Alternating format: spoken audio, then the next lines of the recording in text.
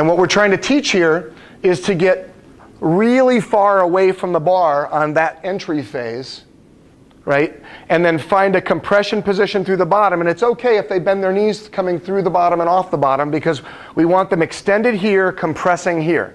And that's fine. That's what we're looking for. Big circle turns into smaller circle to accelerate. We'd rather have his head in here.